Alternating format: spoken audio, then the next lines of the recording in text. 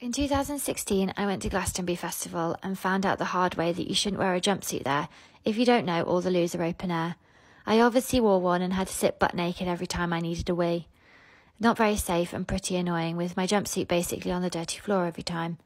I came home and decided to do something about it, but it takes ages to design a good product. I launched Liam in 2020, just before the pandemic. Since then, I've made nearly 200 jumpsuits, which I just worked out is over 2,000 hours of my life. That's quite a long time, actually. I love it, though. I never set out to make them, but people kept ordering the things I was sold out of, so I had to work it out as I went. If you told 16-year-old me that this would be my life at 33, I'd probably not believe you.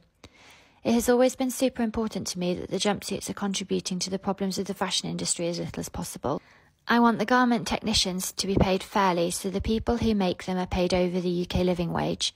The fabrics I use are locally sourced where possible, mostly from Europe and all natural. This is an environmental but also a personal decision, as maybe TMI, but I'm really sweaty so I can't wear synthetic fabrics.